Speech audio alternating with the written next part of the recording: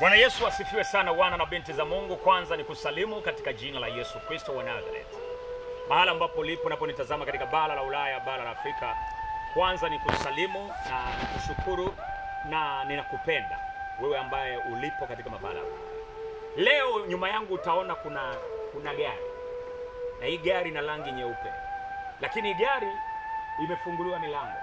Lengo langu nataka utazame na vijana wenye akili fupi na wengine wenye uelewa mdogo wanaweza wakaweka mawazo ambayo sio sawa, kwa sababu sio kawaida mimi nyuma yangu kupaki gari, na sio kawaida yangu kuonyesha rasilimali zangu ambazo Mungu ameachilia kwenye maisha yangu na baraka nizo nazo. Sasa hebu tazama hii gari kabla ya yote sijaweza kunani. Itazama hii gari. Manake ukitazama hapa mbele na ukitazama vizuri ilivyo inapendeza, inavutia sana. Ukitazama hapa mbele inavutia sana. Inavutia sana. Sasa kwa nini leo nimeamua kukuonyesha hii gari? Usije sasa ukanitafsiri vibaya, ila kuna somo ama kuna neno ambalo Mungu ametaka niongee na mtu mmoja hapa. Linaweza ili somo lisikuhusu wewe hapa. Wewe uliyebarikiwa, una mali, una magari, una pesa, inaweza isikubariki. Lakini Roho wa Bwana ananiambia kuna mtu hapa atainuka na kwenda mbele zaidi. Sasa hii gari, mimi cha kwanza uelewe, ilikuwa ni maombi yangu nipate kumiliki gari hii. Na hii gari unavyoiona hivi, wengi wanazifahamu hizi ni clown. Na kuna clown ni matoleo tofauti. Sasa hii ni clown ambayo mimi nimeibadilisha, kwa sababu mimi ni mlevi wa magari. Mimi na ugonjwa huu, uoga sifichi mtu kwamba mimi ni mpenzi wa magari. Kupenda kitu sio dhambi, isipokuwa unatakiwa ukipate kwa wakati sahihi na Mungu akupatie hizo baraka ama hicho kitu unachokitaka. Sasa angalia, ukitazama hii gari kwa clown kama clown tu, kawaida ambavyo unaweza ukakuta ukainunua clown, lakini hauwezi ukaikuta iko hivi. Kwa sababu ukiangalia gari ni clown, lakini nimeibadilisha, nimefanyia modify. Maana unanunua gari lakini unaiongezea tena nguvu kwa kutaka uifanye vile unavyotaka. Kwenye ulimwengu wa leo vyote vinawezekana, kwamba hii gari ninavyotaka iwe hivi. Kwa hiyo ukiangalia gari, na hii gari yangu ukiangalia huko mbele, ukitazama huko mbele, kila mtu lazima aangalie, lazima atazame. Gari ikitokea lazima mtu ashtuke, hii gari ya namna gani? Ni kwa sababu sio kwamba nataka kumuonyeshea mtu, hapana. Mimi ni mtumishi wa Mungu, hivi ni vitu vya kawaida. Mimi nimemiliki magari mengi, lakini ninavyoona hivi, hii ilikuwa gari ya ndoto yangu. Kwa sehemu moja nimemiliki magari mengi, lakini hii kwa jinsi nilivyoimodify, nilikuwa nataka hivi toka muda mrefu, toka zimetoka hizi gari. Sasa kitu kimoja, kwa nini nimeamua kuonyesha gari na kwa nini nimekwambia mimi nina hobi ya magari? Kitu ambacho ninataka nizungumze kwako kiko katika Mathayo 6 mstari wa 33. Najua naweza nikatazama na mtu mwenye mapesa na magari ya kutosha, lakini kuna kitu hapa nataka kuongea na kijana mtumishi awaye yeyote. Sio kwa lengo la kujivuna ama kufanya chochote, maana haya ni makabati, maana haya ni mabati tu. Katika Mathayo 6:33 inasema, lakini utafuteni kwanza ufalme wa Mungu na haki yake, na haya yote atawapa pia. Ninarudia, lakini utafuteni kwanza ufalme wa Mungu na haki yake, na haya yote atawapa pia. Nilichokuja kugundua katika ulimwengu, tunakosea njia ya kutafuta tunachokitaka. Badala ya kutafuta yule ambaye ametengeneza kila kitu, kumtafuta kwanza kumpata. Kutafuta kwanza himaya yake, kujua yeye anakaa wapi, kujua yeye ana sheria gani, kujua yeye ana matakwa gani. Tunaanza kutafuta wale ambao hawahusiani na kutupatia hivyo vitu. Tunamwacha mwenye vitu, tunamwacha muasisi wa vitu.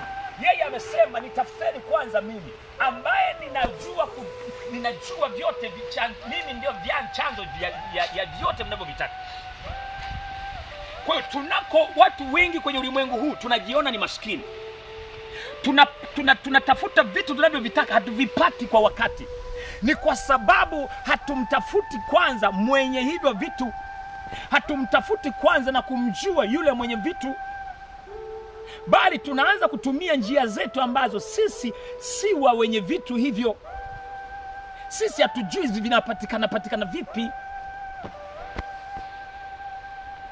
Na ndio maana imefikia hatua badala sasa huyu Mungu atupatie hivyo vitu, kwa sababu yeye ndio mwenye vitu, anatokea kiumbe mmoja ambaye anaitwa Shetani. Anaanza kutudanganya njia mbadala ya kuweza kuvipata hivyo vitu. Sasa hivyo vitu tunapoenda kuvitafuta kwa njia hiyo anayotudanganya Shetani kwamba ndio vinapatikana kwa njia hii, sasa tunajikuta tunamkosea Mungu ambaye hata huyu anayetudanganya huyo Shetani ambaye anasema atatupa, na yeye ameumbwa na huyo ambaye hatumtaki ili kusudi kumtafuta tupate hivyo vitu.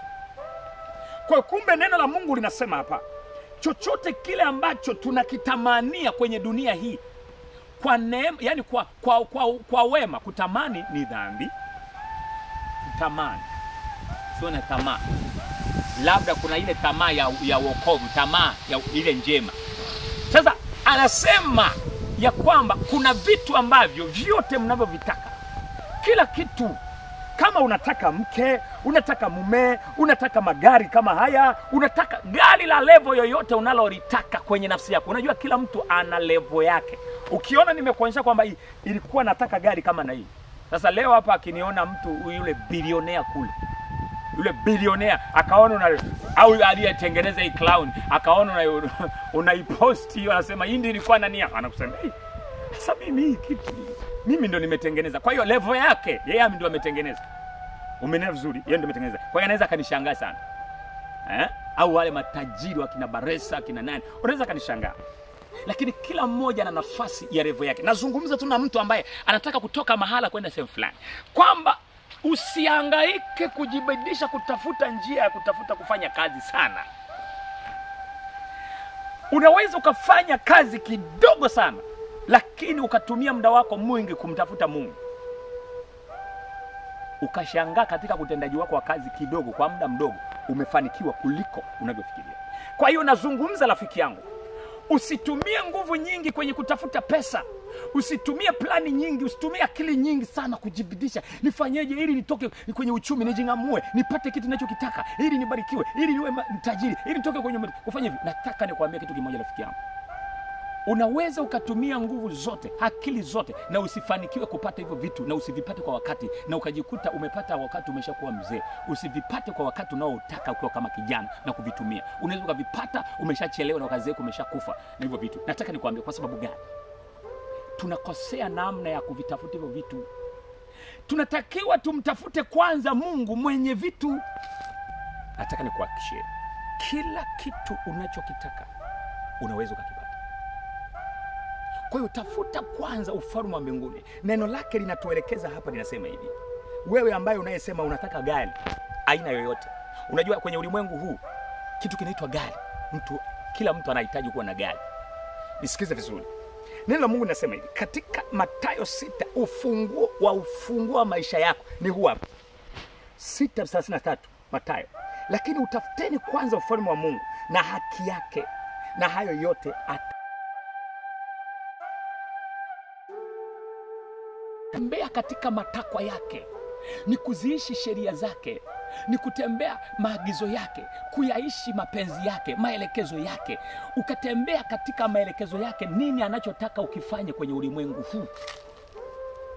Amekuumba kwenye maisha yako wewe, ufalme wake unataka uonekane kwako kwenye mazingira gani? Kwenye una hatima gani kwenye dunia hii? Mungu kwa nini alikuachilia? Lazima utafute kusudi la kujua ufalme wa Mungu umekusudia nini kwenye maisha yako, uishi vipi kwenye dunia hii. Kwa hiyo anasema tafuteni kwanza, acheni kutafuta kwanza magari. Acha kutafuta kwanza mwanamke. Acha kutafuta kwanza pesa, utajiri. Acha kutafuta kwanza magorofa. Acha kutafuta umaarufu kwanza. Tafuta kwanza ufalme wa mbinguni. Kwa lugha nyingine, mtafute kwanza Mungu, umfahamu. Yeye ndio chanzo cha hayo magari. Maana anayetengeneza haya magari ndiye aliyemuumba. Maana anayetengeneza hizo anaenda kuchimba dhahabu, wote watakuletea wewe, utavipata. Chanzo cha umaarufu ni Yesu, ni Mungu. Anasema nitafuteni kwanza, mimi kwa lugha nyingine, nitafuteni kwanza. Acheni kutafuta utajiri, acheni kwenda kule, acheni kuzunguka kwa waganga. Acha hivyo, wale waganga wenyewe hawawezi kufanya chochote pasipo kuwapa uhai wangu mimi. Maana hata mganga ameumbwa na Mungu. Kwa nini uende kwake yeye huyu ambaye na wewe ni kiume kama cha kwako tu unaenda kumpigia magoti mganga wa nini? Na anakuambia njoo kinyume nyume ili nikupe gani? Njoo ufanyeje? Yaani anakuambia vua nguo zako, fanya hivi. Unatembea uchi kila siku asubuhi saa 6, unaenda kuoga maji ya ziwani kila siku. Masharti kibao. Usivae nguo nzuri ndio utapata utajiri wako. Usilale kwenye kitanda. Mateso ya nini hayo? Utakiwa ili uwe na magari lakini wewe usiyapande. Unapanda basketi. Sasa wewe ya nini yote hayo? Tumeyapitia hayo. Anasema ukija kwangu ukaupata ufalme wangu, nitakupa utajiri ambao utakuwa na amani, utapewa gari lako utalipata kwa wakati wako, utaendesha kwa wakati wako, na ukishapata utajiri wa Mungu, hauwezi ukatoweka ghafla hivyo kama unavyotoka wa waganga. Utajiri wa kishetani ukikosea tu masharti, nakwambia hivi, unakuwa omba wa mwisho mpaka sifuri. Ulikuwa unatembea kwa kuendeshwa na gari, unaanza kuendeshwa na maguta. Yaani utajiri wa kishetani ukikosea kidogo, maana yake unaishi unatembea kama umeambiwa kwa siku unatema mate mara 5. Kuna masharti magumu. Mtu mmoja aliambiwa ili uweze kumiliki utajiri wako na kuendesha, ukiamka asubuhi lazima uende njia panda ukateme mate mara 12. Umenelewa? Kila siku akawa anaamka anaenda. Akifika pale anatema mate mara 12. Pua moja, pua, pua, pua, pua, pua. Sasa hiyo siku akaenda akawa anaumwa mafua. Alipokuwa anaumwa mafua, wakati anatema akaingiwa na ile chafya. Anatema mara 12. Anza umeambiwa usiteme zaidi ya mara 2, mara 12 ama usipungue zaidi ya mara 12. Sasa ile chafya wakati anaenda kupiga ile ya 10 akaingiwa na chafya. Kwa ile chafya ikasababisha ateme mate zaidi ya mara 12. Utajiri ulifia hapo. Alafu hapo akashangaa magari yake kule, mara ajali, mara huko imetokea huko, mara huko anapigwa simu, huko kumegongana, ng'ombe zake zimefanyaje? Imekuwa ajali siku moja majanga. Akasema sasa nimefanyaje? Ile chafya imekuja kumwalibia nini? Utajiri. Kwa nini? Akaamua kufunga safari kwenda kwa yule aliyempa utajiri. Nani? Mganga wa kienyeji. Kufika kwa mganga wa kienyeji, anaulizia jamani, mganga huyu watu wanakuta wapo wengi kwenye ule mji wa mganga. Anajiuliza mbona watu wako wengi? Inawezekana huyu mganga anatibu watu wengi. Kumbe hiyo siku anafika hapo kwa mganga, watu wanalia msiba. Mganga amefariki. Angalia, mganga amefanyaje? Amefariki. Sasa wewe umekosea masharti, umetema mate mara zaidi ya mara 12. Na utajiri umekufa. Aliyekupa utajiri na yeye amefariki. Wanalia msiba. Haya, niambie, nini kinatokea? Maana utajiri umekatika, umeyuka kama upepo, kwa sababu hautokani na Mungu mwenye asili ya kukurudishia utajiri. Yeye hafi. Hata kama ukionekana namna ya kumaintain utajiri waga ni mgumu. Sasa Mungu anakupa elimu pia ya kumaintain, na unaweza kumwambia nifanyeje ili utajiri wangu uendelee kuwepo, ili nisishuke chini. Rafiki yangu, acha kuhangaika kutafuta utajiri huko. Acha kuhangaika kutafuta mali huko. Acha kuhangaika kwenda huku. Acha kujibidisha huku. Acha kufanyaje. Nataka nikwambie, hivi vitu unavyoviona hivi ni vyako. Magari iwe Hama, vijana wengi wa Bongo Flava wananunua Hama, marenji, wakina nani, wakina Diamond, sijui wanaita sijui magari gani yale. Yanaitwaje yale magari yale? Inaitwaje? Rolls. Hayo ndio magari Rolls Royce yale. Lakini mimi sio hobi yangu kununua Rolls Royce hayo. Si hobi yangu hii. Yaani sijui nikwambieje. Mimi ni mpenzi wa magari, lakini Rolls Royce hamna. Kwa sababu ni gari kwanza ni anasa, ni yake. Yaani kwangu mimi naona kama siwezi kuinunua hiyo gari. Siwezi. Ila hapa mimi naona hii ni zaidi ya Rolls Royce, kwa taarifa yako sasa. Hii hapa gari yangu hii ni zaidi ya Rolls Royce. Unaweza ukapanda kwenye Rolls Royce humo, alafu mimi nikapanda, mimi naona Rolls Royce iko chini zaidi ya hii gari yangu hii. Ndio uone sasa nilivyorizika mimi. Ndio ujue kila mmoja na hobby yake. Nikwambia mimi ni mpenzi wa magari, lakini sio kupenda Rolls Royce. Ndio ujue sasa.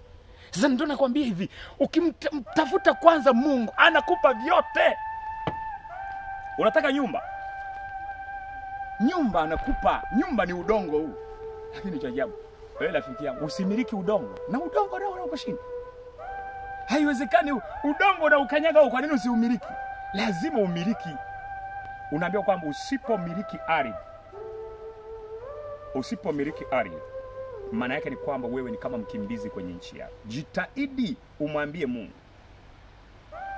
Umwambie Mungu. Ni haki yako kumwambia. Usitafute njia nyingine mbadala. Haiwezekani uko kwenye nchi yako na uishi kama mkimbizi. Maana kama hauna sehemu ya kuishi, kama hauna hata kiwanja ka plot namba 2, maana yake ni kuambia kwamba wewe ni mkimbizi kwenye nchi yako. Usikubali, kwa sababu mwenye kugawia hivyo vitu anawagawia watu wote. Acha kuona watu wanaanza kwamba huyu anajiinua, huyu anajitapa, huyu ni mtu fulani, huyu anajionyesha, huyu hapana. Mengine tunaamua kuyafanya haya. Ni kuambia kwamba kwa vitendo Mungu chochote unachokitaka ana uwezo wa kukupa. Endapo anasema ukitembea katika matakwa yake, anasema ukimtafuta kwanza, vyote mnavyotaka vingine mtafanyaje? Mtazidishiwa. Usikate tamaa wewe unayemtafuta Mungu. Mtafute Mungu. Unaweza ukaonekana ni mjinga kwa wakati unamtafuta Mungu. Unaweza ukaonekana kama uko kinyume na watu wengine. Unaweza ukaonekana ni mwenda wazimu. Unaweza ukaonekana kama umekosa akili wakati unamtafuta Mungu. Mimi nataka nikuhakikishie hapa, mimi hapa nilipo sijasoma. Nimekuwa nikishuhudia sana vijana ambao wamekata tamaa juu ya huyu Yesu. Vijana wamekata tamaa juu ya huyu Mungu. Ninakuonyesha nguvu ya mafanikio. Ninakuonyesha siri ya mafanikio. Siri ya mafanikio sio Freemason nilikotoka, sio kwa waganga nilipokuwa, sio kwa wachawi nilipokuwa, sio kwenye makafara nilipokuwa. Hapana, siri ya mafanikio yenye amani ni kwa Kristo, ni kumwamini yeye na kutafuta ufalme wake. Tafuta mapenzi ya Kristo juu ya maisha yako, alafu utashuhudia mafanikio juu ya maisha yako. Utashuhudia miujiza inatoka masehemu tofauti. Hivi unajua Mungu ana baraka zako kila ulimwengu, kila mahali ulipo. Mungu ana watu wako, ana watu ambao wameandaliwa kwa ajili ya maisha yako. Hivi unajua kwamba kuna watu wameandaliwa ili wewe uinuliwe. Hivi unajua kwamba kuna watu wako New York. Hivi unajua kuna watu wako Marekani. Hivi unajua kuna watu wako Tanzania kwa ajili yako. Hivi unajua kuna watu wako Arusha. Hivi unajua kuna watu wako Zimbabwe. Mungu tu haujamtafuta ili awaguse wale watu. Wanasubiri, Mungu anasubiri tu umtafute na ufalme wake, halafu aanze kuwachomoa kule. Anawachomoa. Utashangaa amemchomoa kule Amerika, utakuwa amemchomoa Lagos, amemchomoa China, amemchomoa Japan, watu wameandaliwa. Wapo, umezaliwa na watu wa kukuendeshea maisha yako. Wapo, kwa sababu baraka ziko ndani ya watu, na Mungu ndio mwenye watu. Yeye ndio anaweza kuletea connection. Naongea na mtu mwenye akili finyu kwamba lazima uende Freemason, kwamba lazima uende kwa waganga, kwamba lazima ili ubarikiwe, ili uwe mkubwa, lazima uende na kutoa hizo akili. Wengine wanasema hapa, mimi msijasoma, nimekushuhudia, mimi nimejitoaga. Yaani Waswahili wanasema nimejizima data kwa Yesu, kujieleza hivi. Mimi sijasoma hapa, nina jeuri tu ya Yesu na unitishi chochote. Huwa nawaambia watu, kwa jeuri nilionayo ya huyu Yesu, sio jeuri nyingine, jeuri tu ya Yesu. Kwamba Yesu hajawahi kumtupa yeyote. Hawa amesoma, hajasoma, alikuwa wa mwisho darasani, alikuwa anaangalizia majibu. Huwa unaangalizia majibu, unaweza ukawa namba 1 kwa maisha. Yule alikuwa unamwangalizia akawa jibu. Nakwambia ukweli, siri ya ufunguo wa mafanikio sio mapambano ya asubuhi, niende huko, nifanye hiki na leo nifanye hiki, nifanye huko, sio. Na siri ya mafanikio sio kusoma sana. Siri ya mafanikio sio kuwa na kesho huku. Unaweza ukawa nayo hayo mamiladi yote, na hayo mafanikio kwako yasiwepo na amani, ukawa ni mateso. Ni sawa sawa hujafanikiwa. Ukawa na utajiri ambao unautaka, lakini usiitwe utajiri kwenye maisha yako. Watu wanakuona una utajiri, lakini wanakuona wewe wewe unajiona ni maskini, unatamani hata wale maskini wasiokuwa navyo. Kwa nini? Mimi nimeishi maisha hayo ya kumiliki hizo mali ambazo zenye utajiri. Sawa, lakini unamiliki hizo mali, watu wanakufurahia, watu wanakuona unaishi maisha, kumbe wewe unaweseku unawatamani hata wanaolala mtaani, maana wana amani, wako huru. Sasa ukiwa unamiliki pesa ambazo zina masharti ya kishetani, nataka nikwambie, unaendesha Rolls Royce lakini unawaza Rolls Royce mwisho tarehe fulani inaenda kunitoa duniani. Hivi unajua kuna watu wanapewa mikataba ya miaka 10, kwamba miaka 10 hii mpaka inafika miaka 10, yani wewe nakupa utajiri wa kutisha. Hivi hujawahi dunia ya leo hapa, kijana unakuta unajiuliza umri huu mdogo ameutoa wapi utajiri huu? Yani hivi wewe ushangaani, yani unashanga ana mahela. Kuna kijana mmoja anajiita siji 6X69 siji nani, amejichola chola pale. Kijana ana hela pale Marekani, ni mwana hip hop siji nataka nikwambie, shetani kijana amempatia pesa chafu. Sija anaendaga benki, wanaenda kumwambia leo nitengenezeni maburunguti 500 na ni dola 100 maburunguti ya pesa. Na magari yanayotembelea hayo ndio malozilozi, yani bilioni 1, bilioni 100, bilioni magari yake ndio amepaki hapo. Apaki gari linaloanzia hizi milioni 50 ni uchafu. Basi unajiuliza kijana mdogo na unamzidi umri, ametoa wapi hela? Maana kuna ameambiwa unaweza kama amepewa mkataba wa miaka 30 aishi duniani miaka 30, lakini kafara yake ameshatoa kafara kubwa ya kuua watu ama kufanya chochote kile. Ameambiwa tu hivyo afanye hivyo, damu ama anatoa kafara kila siku 1, 2, 3, ama afanikishe mpango fulani ambao kwa shetani wanaotaka kupitia yeye atakabidhiwa utajiri. Na hiyo sasa hivi ndio katika mabara ya Ulaya huko ndio kawaida. Vijana wanaozaliwa katika kizazi hiki wanakulia, swala la kwenda kwa shetani limeshatengenezwa tu formula, ni ya kawaida tu, ni kwamba ni kama hapo kwenda kujiunga unapewa utajiri, ni kuingia tu msaini. Sasa kule sasa hivi hakuna mbinu eti uoga kama huku Tanzania, huko hamna.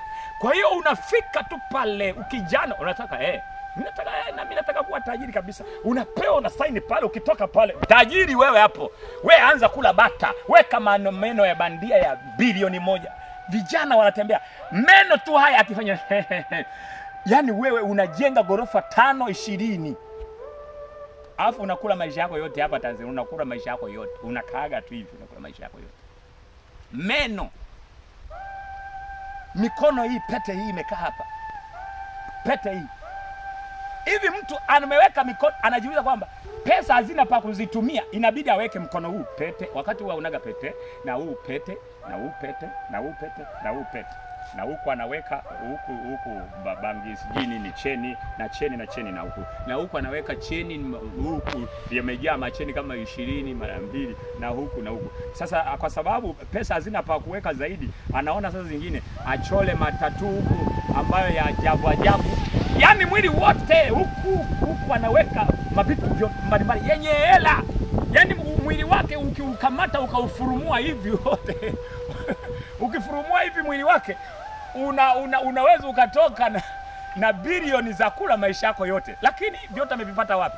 Amevipata kwa shetani, na hana uchungu navyo, kwa sababu ameshajisacrifice. Yeye sio akwenda mbinguni, yeye ameshanyosha maisha yake kwamba mimi ni wa miaka 25 duniani, nitakula starehe zote za dunia, nitakula disco zote, makasino yote, pesa, utajiri wote, nitapanda level zote za ndege duniani, nitaenda kumbi zote za starehe duniani. Lakini mwisho wangu miaka 30 unakuwa hivi. Ndivyo unavyofanya. Kwa hiyo usishangae katika huo, lakini hawana amani, kwa sababu utajiri wako unajua baada ya miaka 20 nitakuwa nimekufa, baada ya miaka 15 nitakuwa nimekufa. Na unapokuwa umekufa, zile pesa hazibaki kwa ndugu jamaa. Yani wewe ukoo wako huku unabaki ni maskini, watoto wako kama wako ni maskini. Hizo pesa zinaondoka na mwenye yule aliyekuwa ameingia mikataba. Sasa nakwambia hivi, neno la Mungu linasema ili upate utajiri, ili upate kitu unachokitaka, tafuta kwanza Mungu, tafuta kwanza kumjua Mungu, tafuta kwanza kuyajua mapenzi yake. Tafuteni ufalme wa mbinguni kwanza, na mengine yote mtayapata. Unataka gari, utapata. Unataka mume, utapata. Unataka kuwa maarufu, utapata. Kwanza Yesu. Yesu ni kila kitu. Asikudanganye yote. Jivunie kuwa na Yesu. Sijui nikwambieje. Nikomea hapo ndugu yangu. Kwa hiyo usiangalia hapa mimi nimekuletea. Mimi sio kwamba mimi sina ushamba na magari. Mimi nimiliki magari. Sio mshamba na magari. Ila tu nina hobi ya magari. Napenda magari. Yaani huo ndio ugonjwa wangu mimi. Ndio maana ukiingia kwenye gari yangu utaikuta gari yangu humo ndani blandi humo ndani. Blandi humo ndani modify. Umeshana vizuri. Kwa hiyo tafuta kwanza ufalme wa mbinguni na vitu vyote Mungu atakupatia. Vyote unavyotaka. Afya atakupa, amani atakupa, ndoa atakupa, watoto atakupa, unachokitaji atakupa. Hawezi kukuacha kama umemtafuta yeye na kumjua yeye. Niseme tu kwamba nikutakie neema na baraka za Kristo Yesu. Amen. Asante.